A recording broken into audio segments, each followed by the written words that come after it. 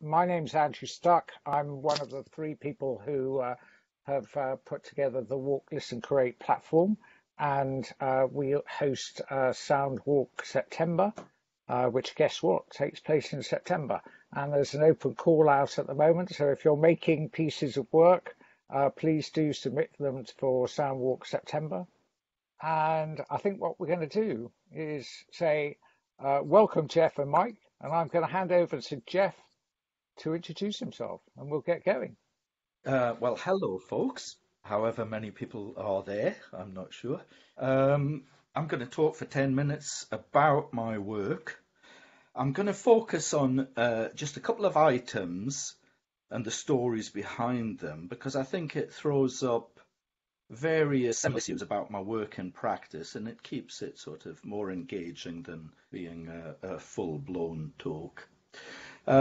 So, my life in a nutshell as regards walking and sound.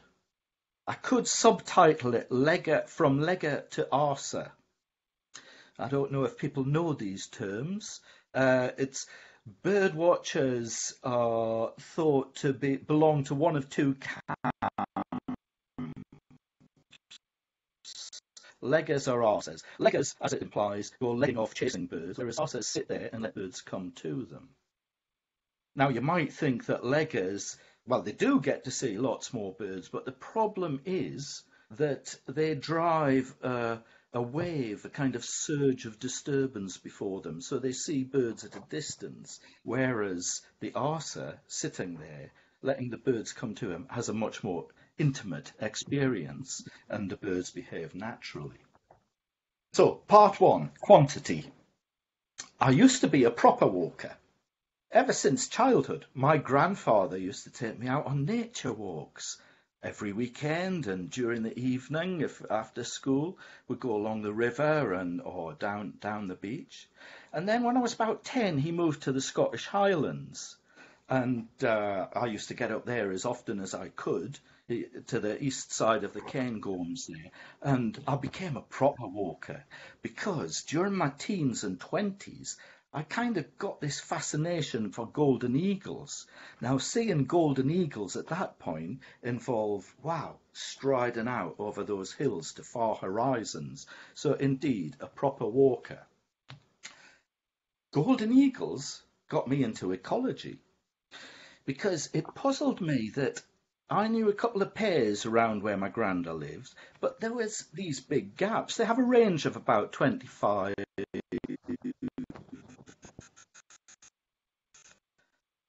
square miles, but there were areas where it felt like there should be eagles and there weren't. And so I started really thinking about this. Well, is it something in the food chain? Reading about soil, insulation, exposure to the weather, and all sorts of stuff, and got very interested in ecology. The irony, of course, was that I found out it was nothing to do with ecology. It was down to human persecution. They were getting killed off on the grouse moors of certain areas. But it got me going on ecology. And something that happened, it would be about the mid-1980s, and going up for our summer week at the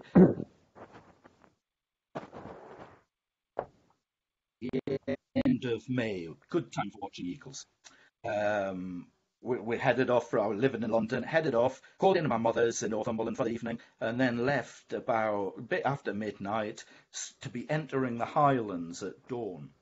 And I was going to go off for a walk up this valley to the glen to an eagle spot that I knew. And halfway up there, I sat down. Birchwoods. In winter, I'd become aware of how dead they were, these beautiful birchwoods around Tomintoul.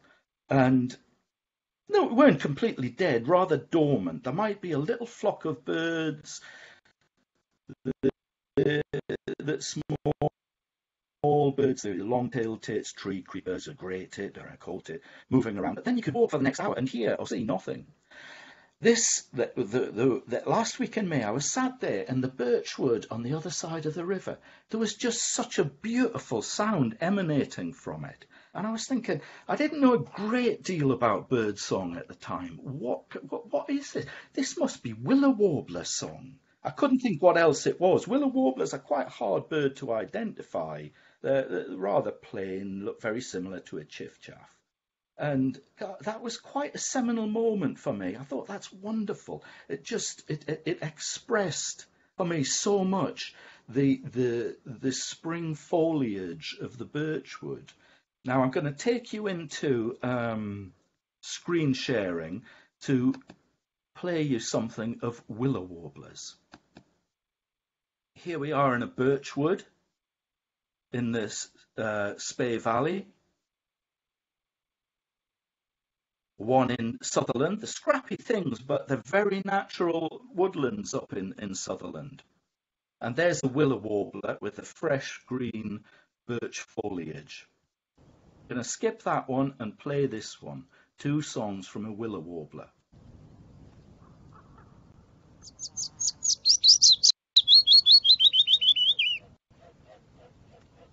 And a raven flying by.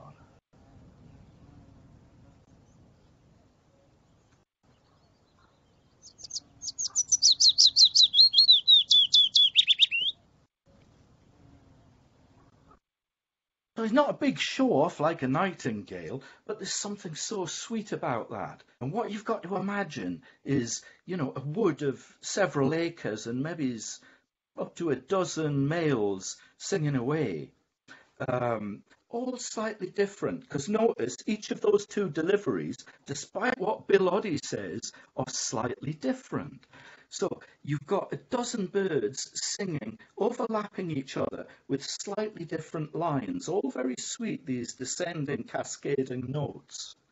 And I'm playing you that willow warbler because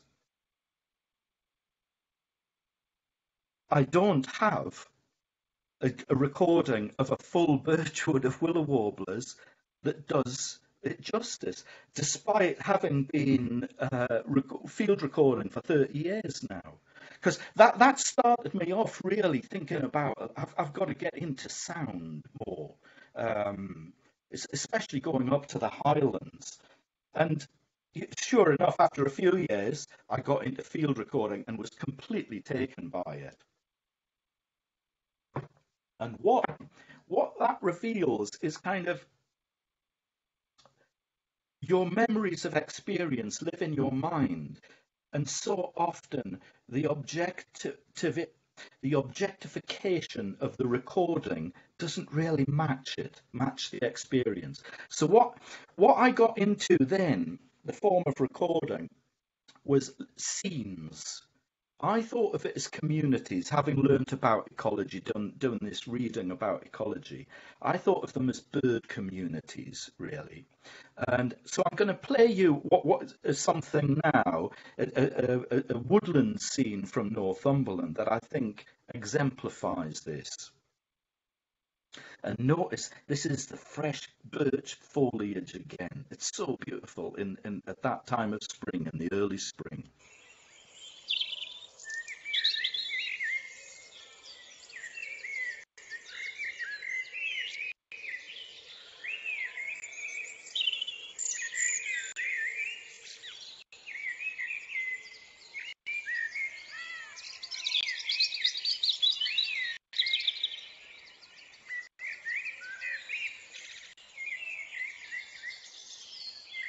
Okay, you get the idea. I'm going to quit the screen sharing and come back and say hello.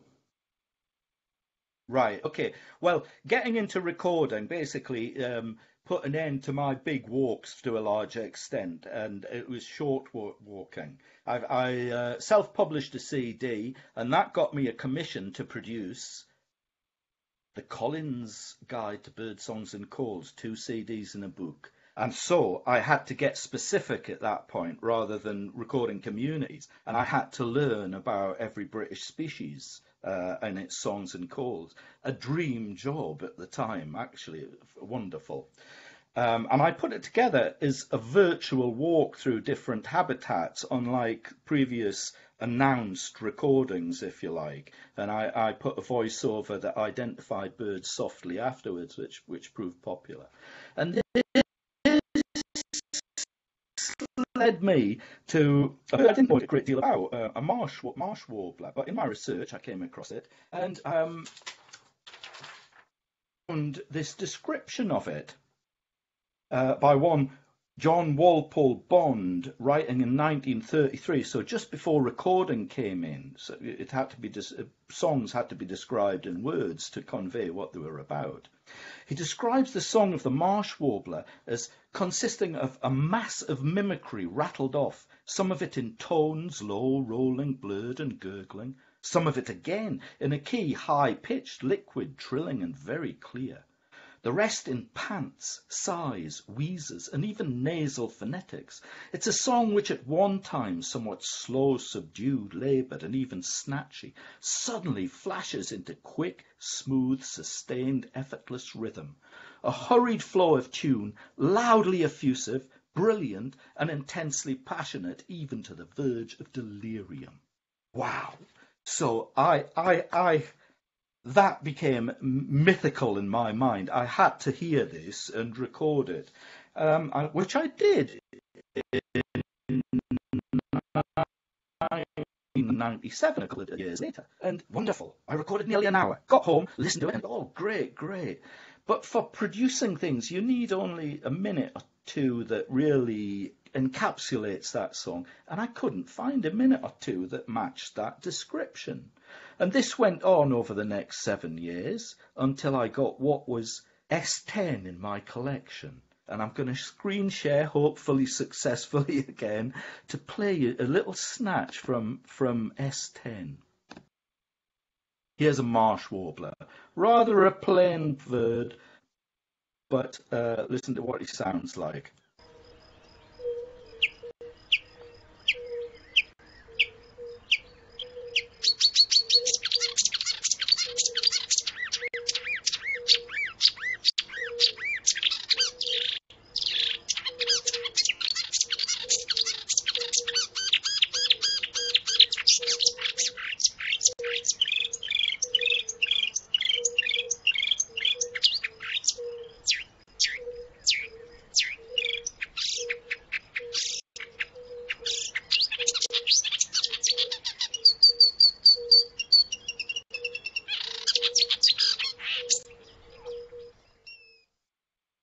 And there you have it, I think.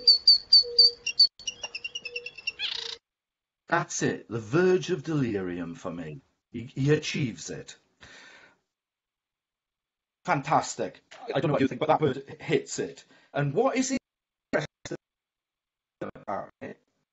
Françoise Dowsett-Lemay, a Belgian lady, studied these birds in the 1970s, and she of 30 individuals, she worked out their repertoires of elements, and she found around about 200 species imitated between these 30 individuals. Most individuals had around 70 to 80 species, of which half were African and half European. And some of those African birds had very specific, very restricted ranges, and people didn't know where marsh warblers went in Africa for winter at the time. But these were in a certain area of East Africa, and researchers concentrated there, and it was found that that was their migratory route through East Africa down to northern southern Africa. So this bird kind of sings a travelogue of the where it goes. And I might think, what do I hear when I listen to a marsh warbler now? Well, the kind of being he is, a little fiery soul expressing its lust for life in a musically sophisticated stream of consciousness, like a prismatic sonic diffusion of their ancestral path across 2 continents. It's a small, intimate voice that brings out all the wonder of the big, wide world to some little damp corner in the north, draped in a bridal lace of cow parsley. But hey, does it really say that, or is it just what I hear? Well, it's become, now my recording has become very much static. I do long recordings recordings from one spot, and I've become the last 5 years trying to record the call from an adult female wild golden eagle, which is something of a chasing a will of a wisp. But what it does do is I spend a lot of time in a certain glen over the last 5 years, and I've listened to everything that goes on in that glen during that period.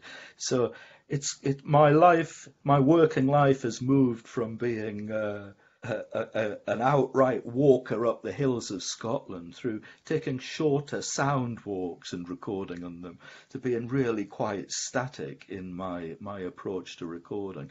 But it brings, in that process, it's brought me a great and very rewarding familiarity with all that I hear around me that, it's the most rewarding thing in my life. And it's also brought me to meet a whole series of artists that I've enjoyed working with over the last sort of 10 to 20 years. From Harriet McDougall, whose picture is on the wall behind me, Marcus Coates, Hannah Tulicki, Caroline Bergville, and Mike Collier at Sunderland University for the last 4 years, who I'm now going to hand over to tell you about what we've been working on with a great deal of fun in the last 4 years. Over to you, Mike. Thank you very much, Geoff. Thanks. Well, thanks ever so much, Andrew and Babak, for inviting Geoff and I as well.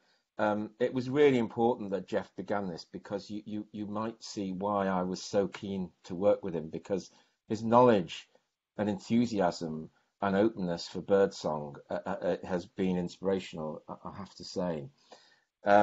We've together, Geoff was kind of key to producing this book, and a number of the authors are here today, which is great. Geoff also pointed this lovely quote out to me, which kind of is at the heart of a lot of what we've been doing. Imitating with the mouth the fluid voices of birds came long before men were able to sing together in melody and please the ear. The relationship between our language, our singing, our music, and, well, that's for another talk really, is birdsong music, which Geoff's talked about on a number of occasions. A lot of my work is collaborative, and I work with artists, poets, musicians, composers, natural historians, natural sound recordists. Really important for me because I think it helps to bring us closer to the experience of what it is to be part of a modern human world. I met Geoff in 2016 initially. I'd heard a lot about Geoff and was really keen to meet him. To the new commission I'd received from Cheeseburn Grange in Northumberland. And Geoff explained that he was particularly interested in exploring the way that birds interacted through song in the dawn chorus. And this is a quote from Geoff that I've included in the book. The established understanding of birdsong is rooted in the premise that each singing bird is only or predominantly concerned with intraspecific communication. Yet on listening to the mass of birds singing at dawn, we have intuitively described the phenomenon as a chorus. And a close analysis of the whole auditory scene suggests interspecific structure as well as intraspecific relationships. And this gives rise to this chorus impression rather than random cacophony.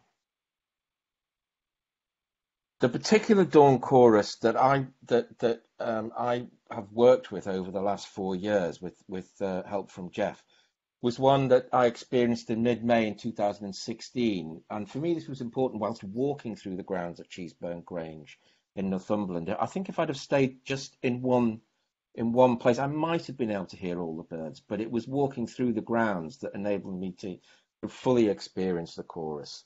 I'll talk a little bit more about this later.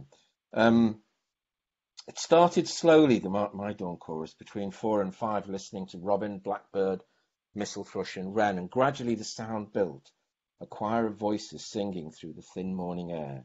Dunnock, chiff-chaff, song thrush, blue tit, great tit, nuthatch, redstart, goldcress, green finch, spotted flycatcher, and in the background the soft, repetitive coo-coo-coo-coo-coo of the wood pigeon. And at the height of the chorus, around 5 to 6, I could hear all the voices together, Listening carefully, and with the help, I have to say, of a natural historian friend of mine who was walking with me, I could unpick the sound of individual species, the liquid sound of the blackbird, the operatic wren, songs that weave texturally in and out of each other.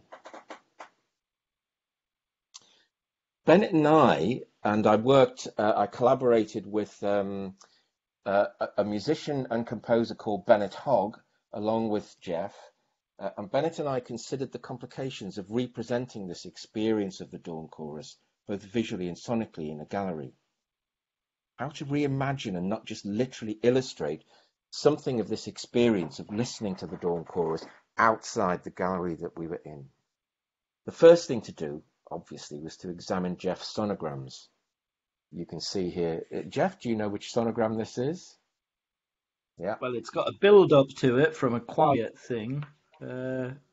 Difficult one. Is it a chaffinch? Yeah, I think it is Geoff, actually. Yeah.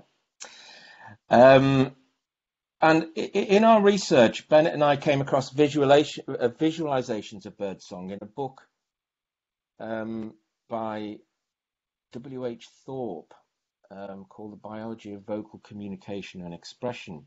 And Bennett noted that the rough printed symbols taken from a 1950s oscilloscope, which were illustrated, as you can see here, bore kind of superficial resemblance to handwritten neumes, as you can see on the right-hand side here, a medieval form of musical notation. The word neume is derived from the ancient Greek pneuma, meaning breath, and it's an early musical notation from the Middle Ages. So I started developing some notations based on visually examining Geoff's sonograms and playing around with them. And then I extrapolated all the individual songs heard in the dawn chorus and created this key for the birds that I heard.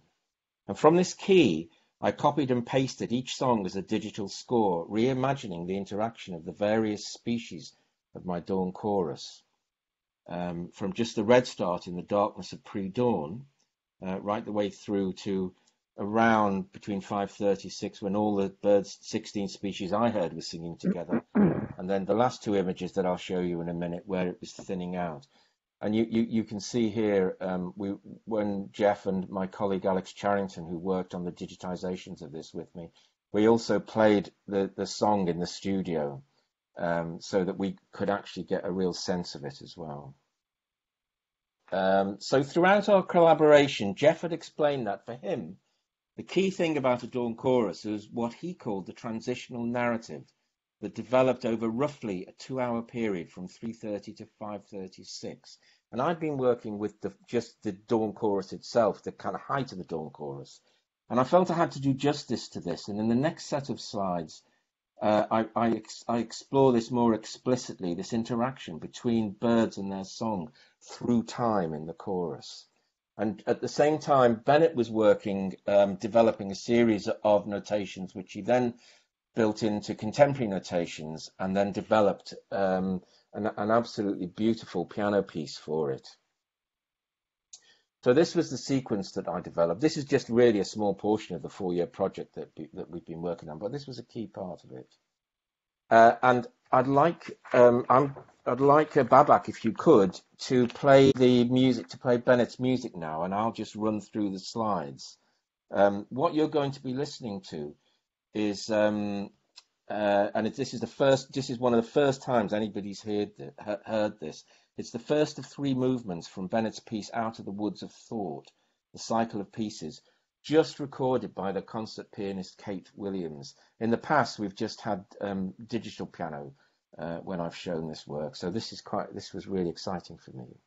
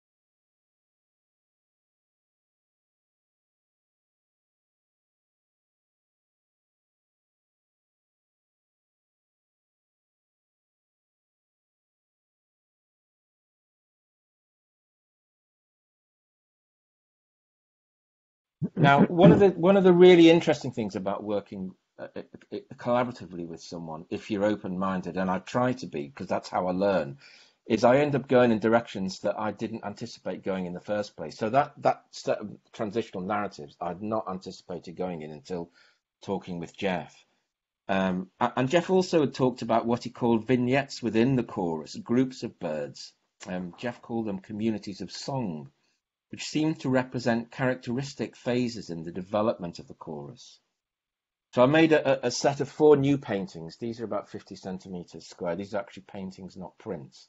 So you can see here, vignette 1 on the left-hand side here, reimagines blackbird and robin singing before dawn, and so on.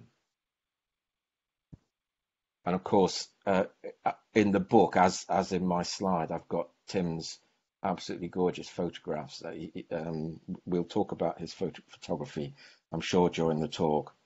I've experienced quite a few dawn choruses in my life, and actually Steve Westerberg, who's with us, took me on my first dawn chorus walk, and we shared one or two, one of which from our house, actually, as I recall. And they're dawn chorus walks. They're not just standing still. We used to walk through Strother Hills and into Chopwell Woods. Each chorus, whilst very specific to a time and place, also I find carries the memories of all my other dawn choruses, experienced just as, once having heard a piece of music for the first time, all subsequent listenings are suffused with a layered memory of that first experience. So here, these are 2 screen prints that I'm working on, which will accompany a special edition of the book. And on the left-hand side, we've got redstart, robin, and blackbird, the early birds, if you like, with memories of greenfinch, goldfinch, and chiffchaff experienced in the vibrations of the cool early morning air. So why make this work? Well, if we go back to 1962, shockingly, this was written in 1962 by Rachel Carson in Silent Spring. Strangely silent, where she said how the early mornings were becoming strangely silent, where they were once filled with the beauty of birdsong. This sudden silencing of the song of birds, this obliteration of the colour and beauty and interest they lend to our world, have come about swiftly, insidiously, and unnoticed by those whose communities are as yet unaffected. As I'm sure Steve may tell us later on, if he joins in the conversation, things are certainly a lot worse than they were in 1962. So my next reference to walking is here. We may indeed be sleepwalking into a disturbingly quiet future, which I think is rather scary. So here's Geoff and my provocation: walking and listening, or walking or listening. Wildlife sound recordists and photographers often spend a whole day sitting in just one place, waiting for nature to come to them. This is a conversation I have quite regularly with my brother, who, as I said to some of you before, regularly sits in one place and waits for nature to come to him. Or on not walking, do the physical rhythms in the body that accompany walking undermine or prescript listening? Or does the loudness of walking drown natural silence? Or perhaps walking in sound is really being in the present, within a network of life. I'm a big fan of Richard Mabey. I've got most of his books, and this is a great quote from Nature Cure. Language and imagination have to some extent deadened the quickness of our sensual relationships with the outside world, though that is far from inevitable, and have made us aware of the ways in which we are a different kind of species. But they're also the gateway to understanding our kindredness to the rest of creation, to fitting our oddness into the scheme of things, to become awakeners, celebrators, to add our particularly singing to that of the rest of the natural world. Okay, thank you very much. Particularly is this heresy to suggest in a community of walkers that actually sitting still might be a way of engaging with the world. I'll stop. Well, I don't know. Should we? Brilliant. Thank you so much. That's a really lovely pair of presentations. Yeah, these 2 gentlemen have laid down the challenge. Who's going to have a go at pitching one side or the other? If anyone wants to Andrew, I was going to say, I should have said at the beginning that I also run Walk at the University of Sunderland, which stands for Walking Art, Landscape and Knowledge. So, yeah, where do I stand on this? Well, what I was going to ask, actually, I was going to ask Tim, your brother, Tim Collier. Yeah. This poor chap, he's been name-checked about 5 times in this presentation. And he obviously sits on his backside and takes amazing photographs. So, Tim, perhaps you'd like to tell us a little bit about how you developed your own work and something a little bit about how you capture nature. Yeah, Mike and I, we do have, and we'd say discussions. It's not arguments, and there's not a definitive as to the best way, or if there is indeed a best way. I think of experiencing the natural world. It's very different to different people. But as a photographer, certainly for me, it is about sitting. It is about waiting. And in that sitting and waiting, it's more than just waiting for what comes to you. To me, it's something more like a transcendental piece of waiting too, particularly if I'm on my own. You know, and for example, yesterday I spent 5 hours in a high just on my own. No one else came in there at all. And that to me is about the best way of experiencing anything. I couldn't get that through walking. Things are happening, relationships are developing between the birds. I'm beginning to see individual birds. I'm beginning over that period to recognize individual birds, even to see how they're behaving. And the things then that come, I think, are only going to come from that waiting, from that being inconspicuous, I think, in the landscape. It's not, as I say, and allied to that for me is that sense of I do transcendental meditation anyway, and allied to that is a sense of meditation. You have to enjoy the waiting. You have to enjoy nothing happening. And quite often when you're working photographically, nothing happens, and yet everything is happening. So that curious dichotomy of nothing and everything is actually going on. And I walk through landscapes, of course I do. I walk to places, I walk to hides, I walk to places to get to places. But I think, as Geoff said, when I'm doing that, I'm not experiencing intimacy. I'm experiencing birds flying away from me, or I'm experiencing a little something in a tree that moves and goes, and I get the bins up to it and it's gone, and then it won't come back, and I know it won't come back because it's seeing me long before I'm seeing it. And so I haven't got a chance to be that watcher, to be that person who's actually communing, I think, within the natural world. So they're very different. I was talking to a friend today. We were down on the beach, and I said we were going to have this discussion tonight, and we had a little discussion just about the discussion. And he was saying that you're going to get people who are going to be saying, yeah, but through walking through the landscape and the rhythm of the heartbeat and moving through it, they feel that within themselves they're becoming much more a part of what that landscape is, because they're experiencing as they're moving. And actually the rhythm of the heartbeat, the exertion that sometimes you're putting into it, gives you the respect and a different feeling for that landscape. And I can't deny that might happen. But I was sitting, and we were sitting on the beach. That wasn't Brendan, was it, Tim? No, it was Terry, actually, another photographer friend. It could have been me as well. Yeah, it could have been. And we were just saying then that, actually we were just sitting watching the sea come in. It's the first time I've seen the sea come in for about 6 months as well, because we've been locked down. I've not been able to go, so it's a very different experience as well. And that was, again, for me, we just shut up for a bit, and we just sat and we listened and we watched, and we felt, I think both of us felt, part of something. And it's that part of something that I can't get walking. And that's all I would say. It's a different experience. I wouldn't say it's better, and I wouldn't say it's right or wrong, because there isn't. But I would say for me to experience that, to commune with nature, to really feel part of it, it's a sitting and it's a waiting game. Well, that's interesting. And Tamsin, do you want to say what you've just written in the chat? And we'll come back to Bob. I see Bob's waving his hand, but Tamsin, are you there? Yes, hello. Tim, I just wondered, given that most of us and the beings around us know things other ways than just seeing, whether you think that they know you're there when you're in the hide, even though you said you're inconspicuous. But I wondered if you sense now, with this increased sensitivity that you have from being there so long, that they do actually know you're there or not. I think probably Geoff would concur as well. I think that they're not daft. I mean, you get a bird that lands on a post and it'll glance at you for sure. But as long as you're not perceiving to be a threat in any way, then you're okay. But yeah, I think there's still an awareness. I think there is a communication, and that's quite nice too. So you can get a heron that sometimes would be incredibly flighty, and off it would go, but it'll stay there.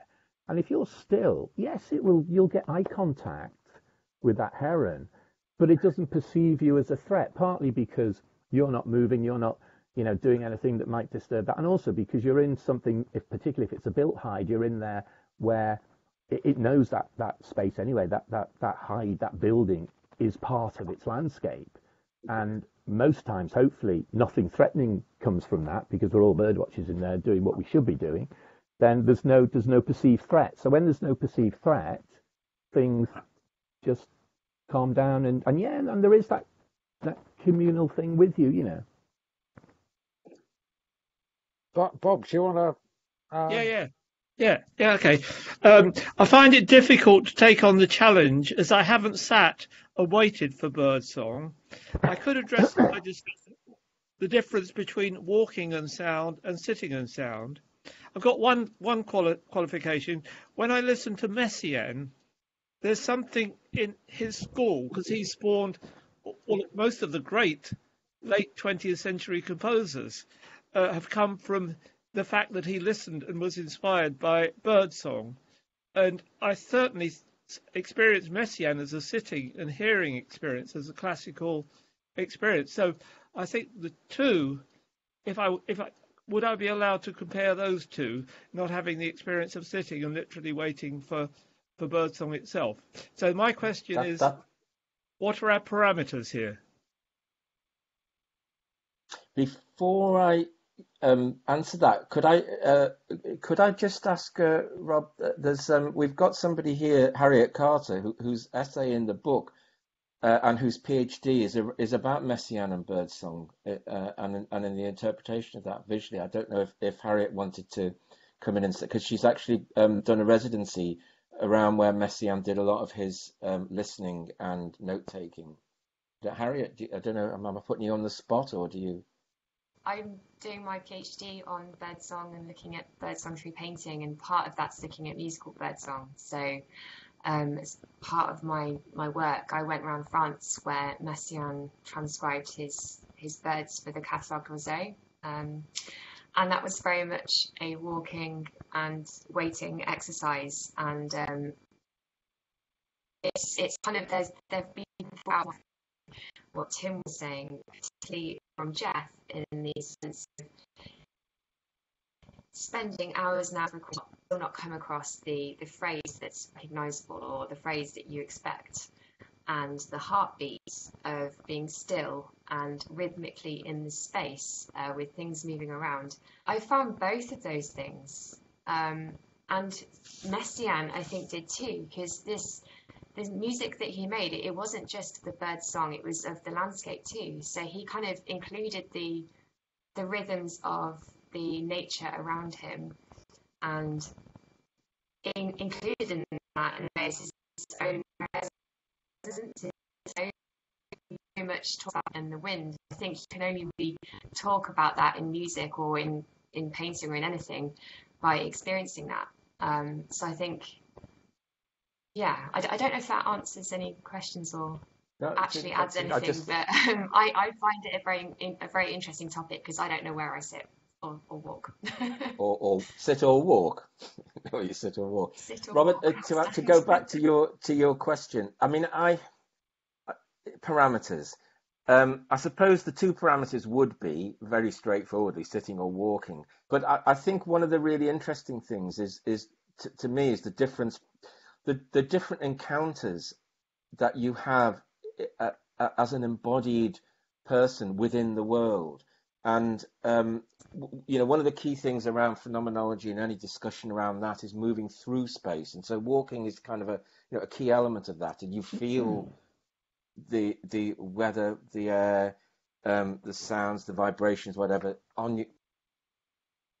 I think very much with Tim actually. This was a provocation, and I'm not really a provocative person. I see both sides of it, but I like moving as well. Moving creates its own narrative of sound, but to get intimate, you do have to stop. The other factor is, of course, age. I don't walk so well now myself. Having had an accident that damaged one knee. And so it has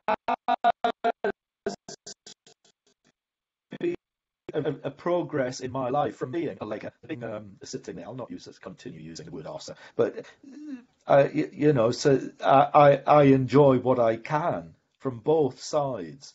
I wasn't sure what Robert meant by what are the parameters. Can I tell you? Yeah. Yeah. The parameters are the relationship of the experience of sound per se, specifically as you're presenting it in relation to birdsong. Can I broaden those parameters to include sound itself rather than specifically birdsong? Or my experiment was with Messiaen, who's kind of halfway between the two. I can certainly talk about, I can discuss the relationship between his music as a sitting experience and, say, walking in the New Forest and listening to birdsong. Are those viable parameters? Those are the two. Would that work within your discussion? I think all the work that I've done, and hence the title of the book, which again was gifted to us by Geoff, Songs of Place and Time, indicates that it is place specific, Bob. So you're walking through a place which has a particular ecology and a particular soundscape, a particular group of sounds. I mean, Geoff, we were walking on Sunday. We were walking through the Arboretum, and you were saying there was one particular place which was really quiet, and there was a set of birds that you kind of were familiar with in that space. Yeah. Well, I mean, I think I don't think it's an either-or situation, really. It's different experience. I think, Mike, you just said moving through space, yeah? I don't think I fully got its reason. Mike, you just said, that you're moving through space, yeah? When you're walking. Yeah. You can, I think, on the other way, you can also say space is moving through you when you're sitting. So you've almost, once again, it's this sort of dual-edged sword, because yes, you can move through space and listen, but space can certainly move through you while you're stationary.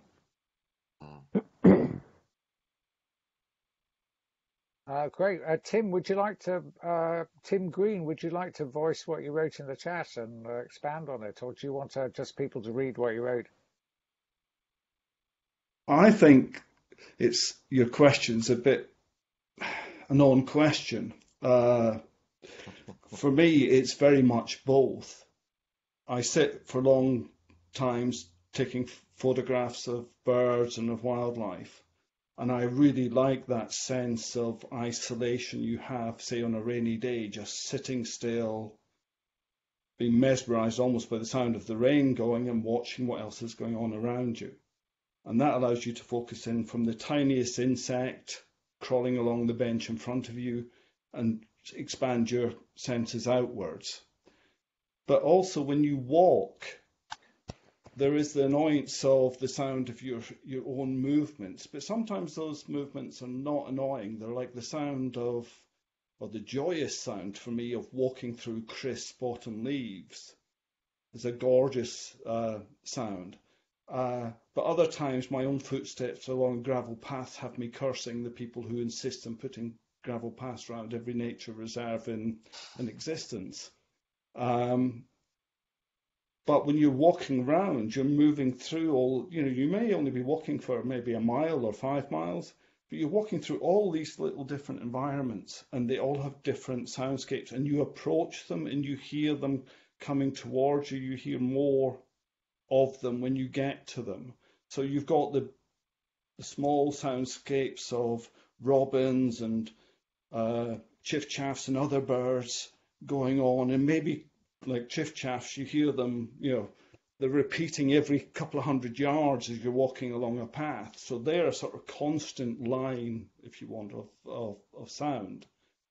But you also go through little phases of, you might have some redwing flying over, or you might have, one of the strongest sounds I associate with is the sounds of jackdaws either coming into roost, telling me it's the end of the day, or approaching a roost from quite a distance away, and you're going through this gentle approach into that soundscape.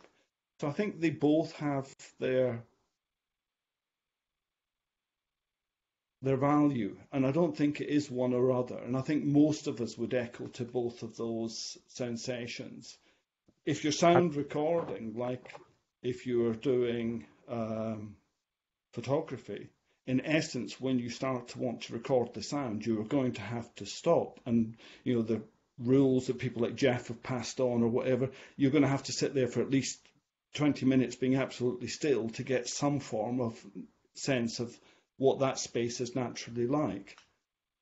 But I often find myself walking just naturally and then stopping and being seeing how silent I can be in a space, and how long it's going to take for that space to come alive around me. And also the idea that everything flies off from around you is just not true. When you're walking through a space, there are some creatures who come to investigate you and are as interested in you. You get the robins following you, you get the blackbirds seeing what's going on, etc. They're interacting with you. They might start scolding you as you get the magpies scolding you as you're going past because they don't want you there. So there's a whole range of experiences out there. That's a really good point. I was in the park the other day, and there was a crow that had been fed by one person, and decided that was great. So he followed the next person that came along and trotted along the path after them. Yeah. No, that's a really valid point about the interaction even on a walk of that nature. I mean, it's interesting. We to kind of play this game about either or, I did in the end say, okay, if you had to decide on one thing, and that's always an interesting one. It's like, okay, for the rest of your life, somebody's going to say, right, you can either sit or you can walk. What are you doing? And that puts it starkly, and I'm sitting. So, that's. Well, we've had some good stuff, good things thrown into the chat. Yeah. So I don't know whether Helen, Helen, Quentin, and Shane, would you each like to voice what you wrote in the chat? I don't know. Let's start with Helen, although I know she wrote last. But Helen, are you there? I was just saying that I've come to value walking, movement through landscape and environments as a kind of way of kind of honing your, what do you call it, your mind in a way. I think that the act of walking somehow enhances your thought processes. So it might be birdsong, it might be something else, it might be a conversation. But I find I can think better or differently when I walk. So, but I also, like lots of other people have said, I also love sitting and listening, particularly to birdsong. That's me. Okay, Quentin, do you want to say anything? Or you don't have to. I'm just suggesting you might like to. I'll have a go. I just think that when you're walking, you're using so much more is going on. Like you have to stand up straight, you have to kind of control the amount of visual data coming in through your eyes. Your brain's doing lots of things, lots of processing that it isn't required to do when you're just sitting still and deep listening. And I think it's a different a different experience. I wouldn't say one's better than another. I'd just say it's a fundamentally different hearing experience in terms of how much focus you can put on it. That's Yeah, no, that's I can great. And understand. I think Shane's nodding in agreement. I was going to suggest if Shane voice, and then we'll go back to Geoff and Mike, and then maybe move on to Bob Parks again. But Shane, fire away. Yours is really useful piece you put.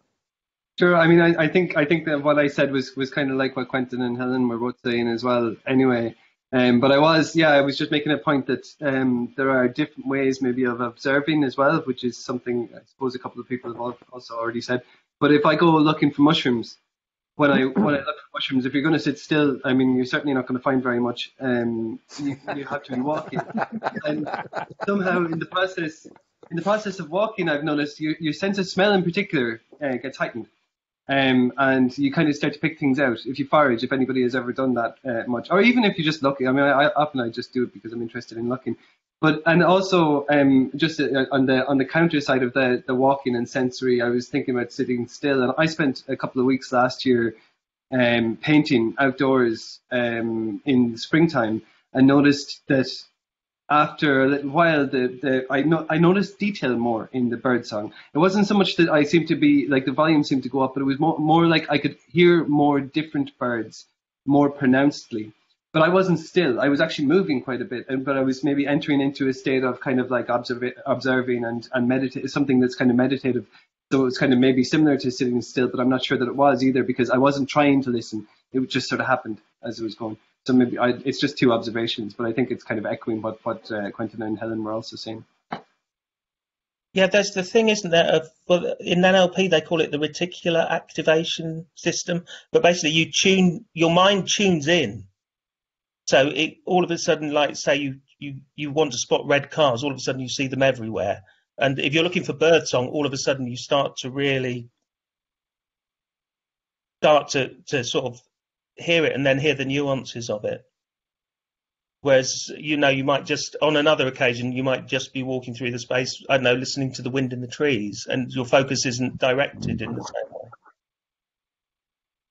But it's kind of subconscious, at a subconscious level. Handy if you're hunting fungus. For sure, yeah. But I presume that is. I mean, I know from walking in the savannah in France on the high ground there, walking through the wild thyme and things. The smells are amazing, but I know I'd smell it if I was lying down, but I smell it a lot more when I'm walking through, because you're always brushing against it, aren't you? So that's a really interesting point, Quentin. There's also something about. I mean, obviously, because I run walk. If that isn't a counterintuitive thing to say. But many years ago when I first set it up, I made the foolish mistake of presenting a conference and saying, well, of course, walking is one of the most egalitarian ways of moving around the world. Almost anyone can do it. And of course, almost anyone can't do it, because there are many people for whom walking is really difficult, and there are other ways of looking. And then walking as a kind of as a protest, interesting. And walking is kind of quite culturally, at the moment anyway, is quite it can be quite culturally specific. I mean, people in China or North Africa tend not to walk, because they'll walk to get to places, but they don't go walking as a cultural activity. So there's lots of kind of interesting ways of approaching this. I think there's an assumption, not that you guys here are making it, but there's an assumption about art and walking, or walking being a good thing. I'm actually I was really intrigued by somebody rang me up and said they were interested in doing a PhD with me, because they knew that I did walk, and they said they wanted to do it on art and driving. I said, well, that's interesting. And they said, well, what really annoyed them, this guy used to walk loads, and then he couldn't walk in the end. He just couldn't do the long distance walking because his body wasn't up to it. And then he went to a conference and kind of tried to talk about, you know, the potential for art and driving to happen. And he really got shot down. And he looked around and he thought, well, I bet 90% of the people here have driven to this conference, and they'll drive to the places, as somebody else said, you know, they'll drive to where they then go walking. So I was really intrigued. It's turning out to be a fascinating PhD, actually. Geoff, I don't know whether you wanted to pitch in anything at this stage, but what I was going to ask was there are quite a few people in the room who haven't spoken or haven't written in the chat.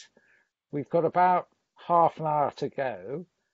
Before I give Bob Parks another chance to pitch in, first, Geoff, do you want to say anything at this stage? But otherwise, I think we should try and encourage No, others. I was interested in Robert. I was interested in Robert raising the political dimension, because I did have trespass written in large letters on my notes. I ran out of time. The contrast between sort of Birdsong as commons and the fact that walking in England is so restricted. But no, if someone else wants to continue the theme as running, please go ahead. Or walking. walking. I'd like to ask Stevie, actually, if you're still there, Stevie, because you've done a lot of both walking and sitting in making the music that you make, and composing the music and playing it. Well, Mike, as you know, I kind of what I do, I like to do both. I'm very lucky where I do my bird stuff. In the Ardennes, it's in a particular garden, but that garden has a huge view. So what I love doing is at the same time, but on consecutive days, I will sit still and record or write the notation or play my fiddle and make those sound maps. So I'm walking with the sound because that helps me be able to write it down. So I am walking, but I'm walking in order to listen. And then I can understand. A bit like Wordsworth composing as he was walking. Well, I think it's also, you know how Geoff talks about this narrative that I find really, really useful to focus on. So I'm developing my narrative for understanding what the Dawn Chorus is doing in that last piece by making a map of how the birds are moving and coming towards me and going away. And that feels like walking with my ears. And then I love to do the same thing when I'm actually walking. I learn most from birds is how they use space. It's the greatest kind of surround sound spatial thing that you can have, I think, as a composer. And I find, of course, when I'm walking, I'm kind of drawing a line through that.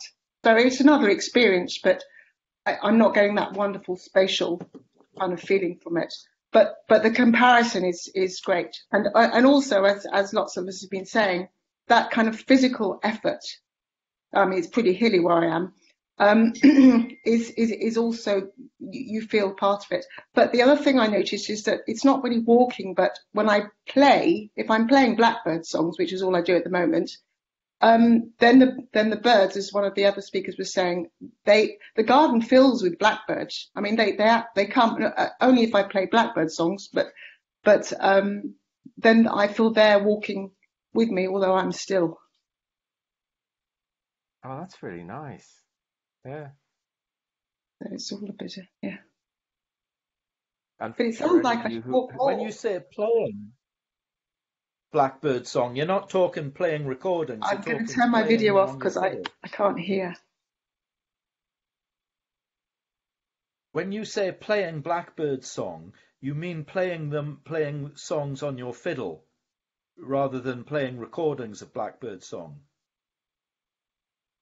Playing them on my fiddle, and I'm also sometimes playing the. We've lost you, Stevie. I did. He'll probably kill me for this, but I did want to ask Steve Westerberg as well. Sorry, the network's gone. Oh, okay. I'll just ask another question, Stevie, and then come back if you get through. But Steve, I know you wrote in the book very practically about a lot of the things you do out in the landscape when you're ringing, putting up the mist nets, when when you're doing data recording and things like that. So either standing still or walking is probably quite a different and practical experience for you. Yeah, I mean, yes, and yeah, I think I'm just always listening, so I don't think it really for me. I think now it doesn't make any difference. Yeah. Whether you're sitting or moving, you're just Sitting constantly or listening. moving, or even I just the other day I just noticed just talking to somebody, and I was just listening to Birdsong in the background as well as listening to them. Yeah. But you see, like Geoff, your skills have been honed over a lifetime, haven't they? So you are always listening. I mean, I've been out for a walk with both of you, and you're always noticing the birdsong that's around and understanding what's there as well. But yes, I mean, I'm just doing part of work, and I just do survey work all the time. So it's just just part of what I am now. Yeah. I mean, the first time I met you, we did a dawn. Well, not quite the first time, but one of the first times you led a dawn chorus walk. So that was probably about a 5-mile walk, and maybe 3-5-mile walk. And then we also did a walk up the Derwent Valley from sea to source. Again, mostly listening to birds, but so you get that progression through the progression of birds through space, through geography. Yeah, that was really great, wasn't it? Just going from the lowland, from sea level to probably from the metro centre, actually, wasn't it? Yeah, so an urban area to sort of a driven grouse moor. Complete range of species. Why on earth didn't you follow the river down down the flow of the river? Why did you walk against gravity? Would you have heard something different if you'd walked with the river? Because it was over a series of weekends through the spring. So the spring, we were following the spring. If we'd done it the other way around, it would have been still winter on the higher ground. We were following the birds as they were moving up the valley. Yeah, because I'm going to say Geoff has worked on the till, and Geoff, are you recording the till from source to sea or from sea to source? What are you doing? Oh, Slowly, I've just done a lot of recording. But I would like to ask Stephen, to what extent your listening to birdsong is a geographical mapping of territory? Oh, yeah, that's what I'm just doing all the time, I think, yeah. I mean, today at work, that's what during the spring, mapping where birds are so we can sort of monitor how populations change. So, at school, I used to do common bird census and mapped birds, just absolutely loved it.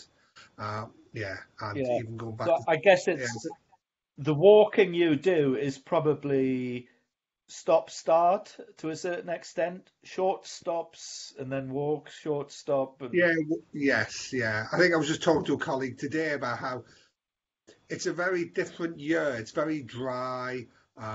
It has been cold. Birds aren't so active.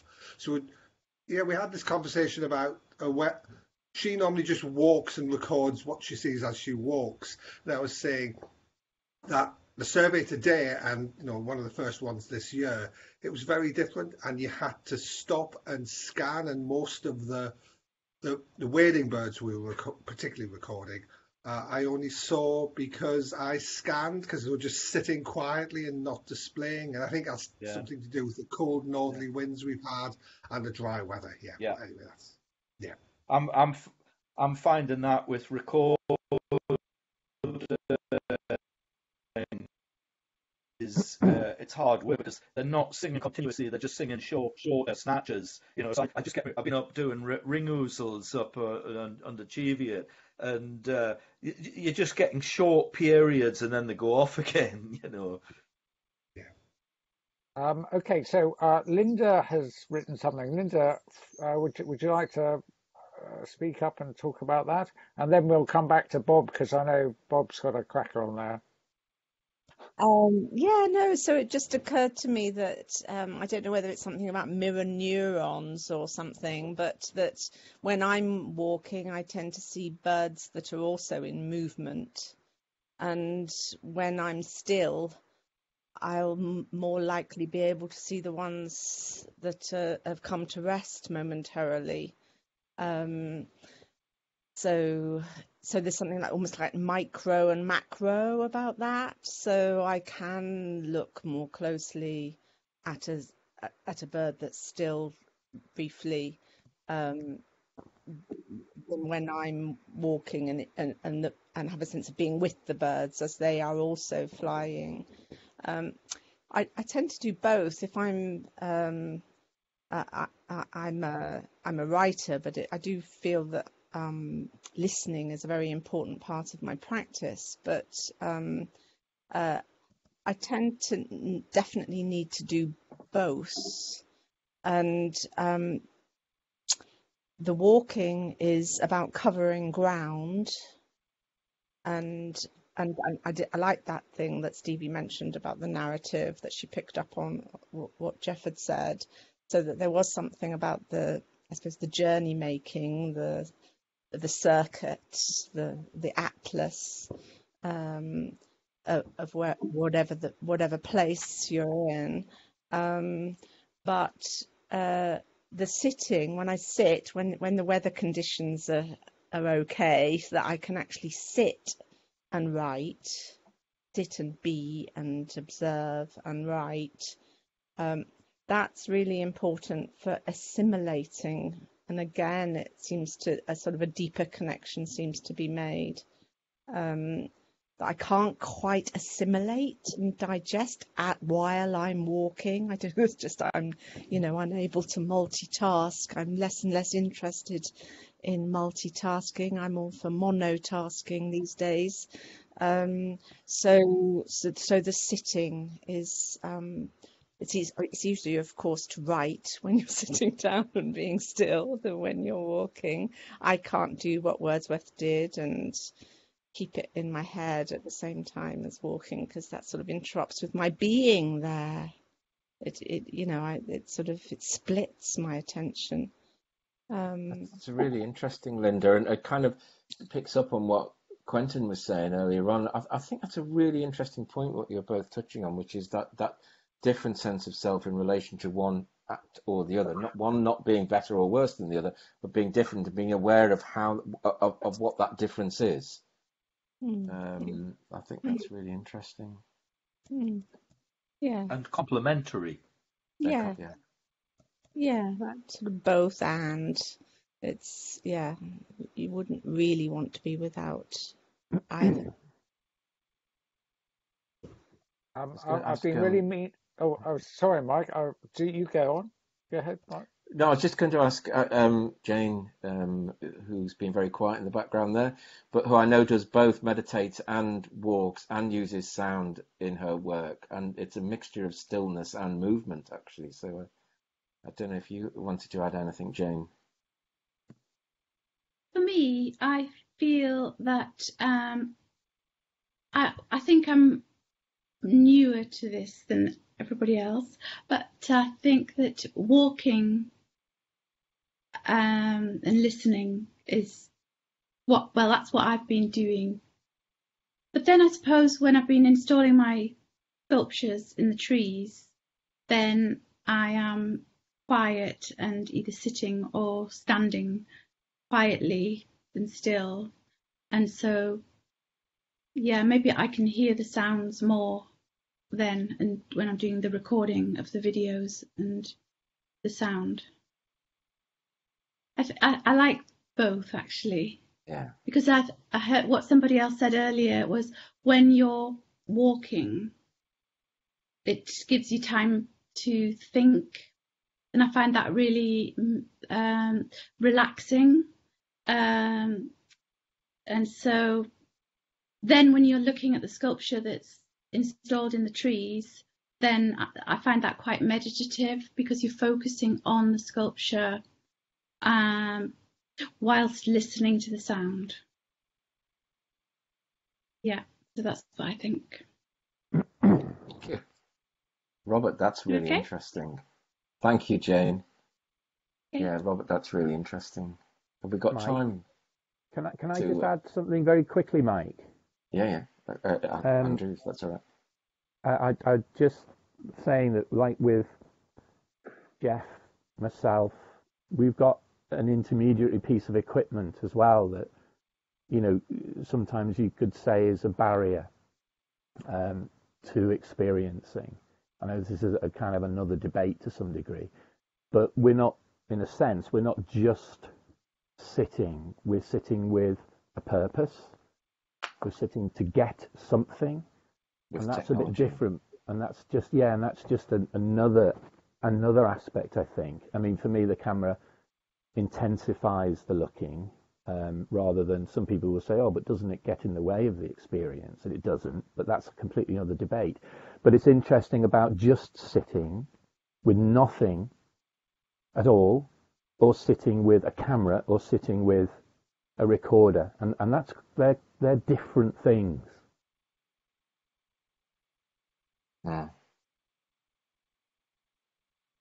Tim, do you mean because of the intention behind the sitting? It's almost like waiting with intent.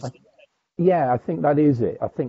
Yes, I think it is. You know, you there's an expectation of getting something, I think, in that way. So there is an expectation that maybe 5 or 6 hours in a hide will bring you something. And that's quite interesting, I think. I think there's a difference there between recording and photography as well.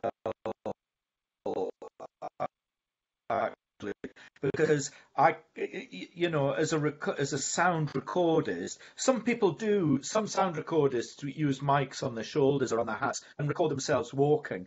I couldn't really do that. It's not my. Actually, I do it occasionally, but not for bird or wildlife stuff. I do that more for cultural landscapes.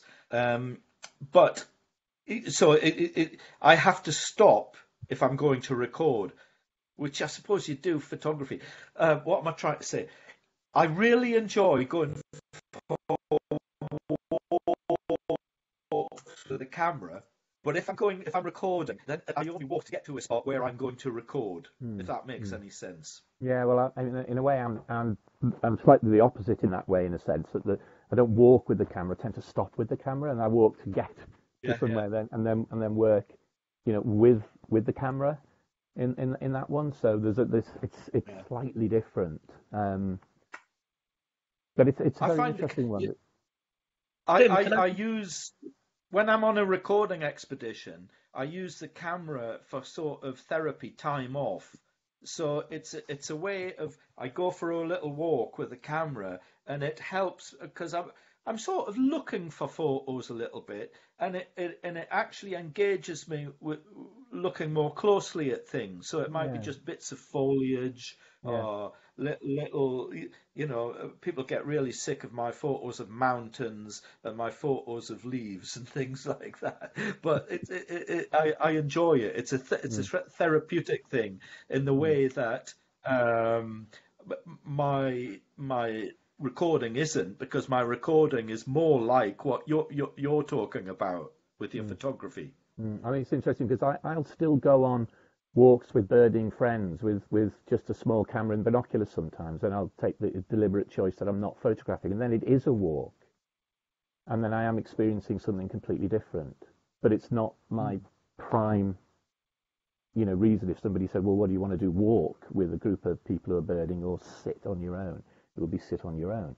But it doesn't, I don't deny the other one, because the other one does bring, well, actually it brings more birds in the end when you're walking as well, you know, because you're traveling through different landscapes. You know, you do a 5-mile walk from the river up to a valley or something, you're going to see more than you are if you just stay in your one place down on the river. But if you stay in the wrong place of the river, you're likely to see more relative behavioural things than you are. Well, Tim, I don't, have we got time, Andrew, just to talk about birdness and that what Bob was talking about? This is really interesting, and actually, do you know, I could have spent the whole of this discussion talking about this, Bob, because it's what really interests me as well. Do birds have a sense of themselves? How do they see themselves in relation to us, etc., etc.? I love where you end here. I'd love to imagine what birds make of us, make of us in movement and stationary and our relative inability to see, migrate and fly, are birds allowed to assert themselves in sound space with COVID-19, and where might that develop? Do you want to say a little bit? Have we got time for Bob to say a bit Yeah, about we've that? 'Cause I got think about that's 12 so minutes interesting. left. Okay, about Okay, 12 yeah, minutes left. yeah. Okay, let me add a little bit. It's an example of humanity, or whatever you want to call it, people and birds. I heard the first cuckoo of spring about a week ago in the New Forest, and a barking dog obliterated the sound space. I visualized the cuckoo hiding behind the branches and the leaves in the trees. So it gave me that ability, and the DNA. I heard a program about it's all programmed, this migratory skill, and it's something to do with the DNA in their eyes. And that it's a sophisticated, just way beyond our consciousness. So but the question is, what can we learn from birds, not rather than what can absolutely they teach us? And I think we're just on the cusp of this. We're just, we're so dominant and assertive and egoistic that they might have a life as well, and they might be trying to communicate to us. One of the things that I wrote in I can't remember if it's an introduction or in my chapter, but I mean, there's been such a lot of work done in the lab on birds, horrifically and horribly, and okay, we've probably learned quite a bit, but I have this thing about what else might we have? We could probably have learned so much more by doing what you're suggesting, by observing, by engaging, by looking at behavior, but and we might have found that so much more, not just about them, but probably about ourselves at the same time, instead of dissecting them in the lab and finding out what that is in their little brains and things. But and do birds have a sense of self? Absolutely. You think about the cuckoo, by the way, is really interesting because migration. I was listening to David Attenborough the other day. I mean, Geoff, you'll know this, but the young cuckoo migrates to Africa, not following the parent, but somehow migrates to the right place without having anyone any parent to guide it. Is that right, Geoff? Yeah. Don't ask me. It's magnetite in the brain to guide them, but what actually creates the desire to go there, there must be some kind of software map in their brain that homes in on a certain place. I don't know. One salutary thought is that we wouldn't have any air flight if it weren't for Leonardo da Vinci noticing birds in flight. I mean, a whole part of our civilization is based on our observation of birds, and totally unattributed. Or our destruction of the planet through pollution. Homes. We're chopping down their trees where they live. Alan, hello, Alan. And are you still there? We haven't met for 34 years. Yes, I'm here, Geoff. It's good to be here. What a great cafe. Yeah. So where are you speaking from, firstly? I live in southeast London, which is not that great for birdsong, but we have some blackbirds. We have too many parakeets, I'm afraid. Like I said in my chat, I rather like parakeets, actually. Oh dear, I'm afraid I'm a complete snob. I only really love the blackbird, the singer. No, what I like about the parakeets, I mean, what is like when I went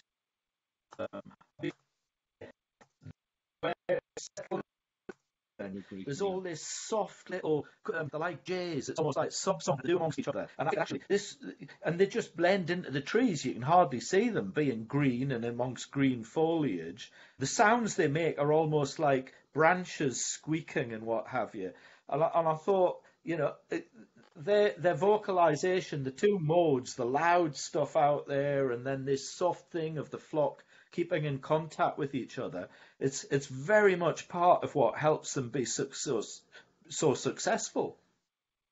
Hello, hello, Geoff. I thought it's gone dark on me, hasn't it? I ought to put a light on. But yeah, I've just been trying to tease out in my mind.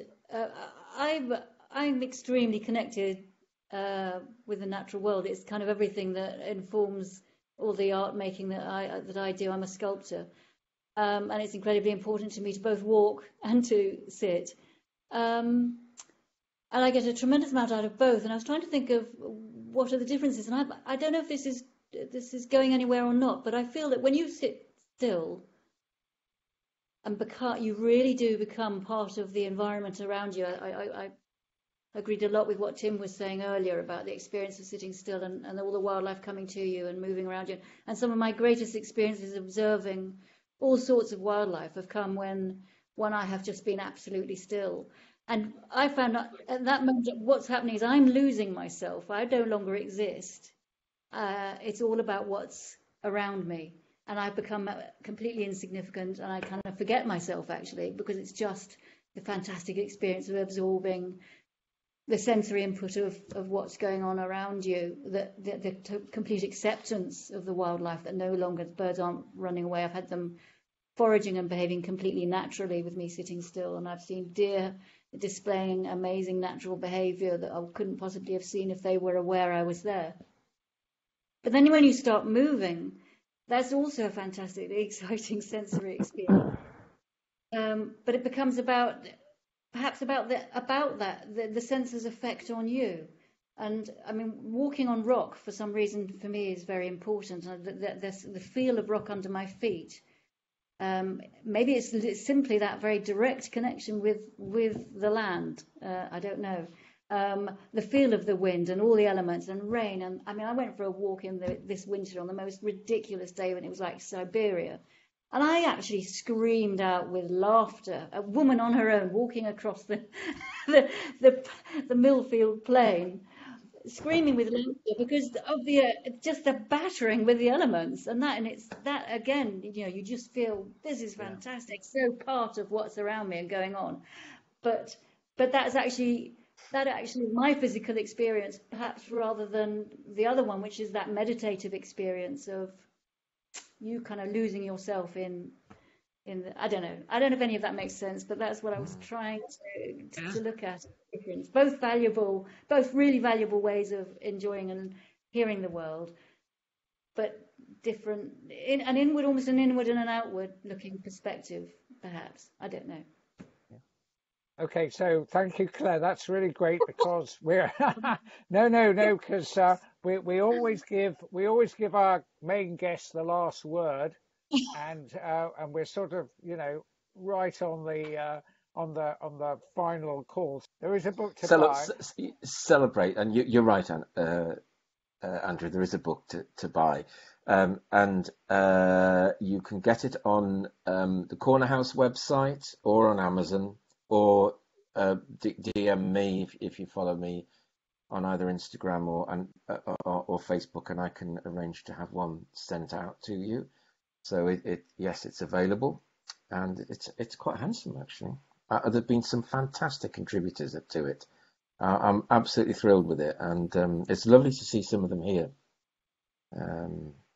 But I have to say that Geoff was Geoff was really the inspiration for all of this. I just want to thank Babak and Andrew for this as well. It's really great of you to put this together, and Babak for all the work behind the scenes as well. You got us through it, and it was a provocation, but I think we knew that it was really a platform for a discussion, and I think it's really interesting actually. I think the either or, yes, but I think, Quentin and Linda and people like that, I think you threw up some really pertinent points, Bob, in relation to how we see ourselves as we engage with the world and how we engage with the world and how we experience sound through that as well. Geoff, do you want to have a final word? Because Mike's, anything more to... Well, I would just say thanks to everyone who came along, really. It's very heartwarming. Particularly after this last sort of winter when I've seen nobody much, you know. Yeah. I don't do an awful lot of these meetings, so it's nice to get to see people. Thank you. But while we're still here, I actually have a small question for Mike. I was wondering to what extent the musical notation that you use for the Birdsong is different from regular musical notation, if it is. It's abstract. It's completely different. It's a kind of double away from what. But Bennett then got into the really interesting way of it coming from Geoff's sonograms, then abstracting that into pneumatic notation, and then of course Bennett worked the other way to get it back into musical notation. So Bennett is kind of twice removed, really, and I think it's fascinating what he's ended up with. I mean, what we did do is pay attention to the sound. You'll have noticed from that slide, and Geoff's been hugely helpful on this. As I was working on those notations with Geoff sometimes and Alex, we had the sound playing through the speakers as well. So if I say it, that's probably not strictly true to say it's completely abstract. Yeah. Does that make any sense, Babak? Or?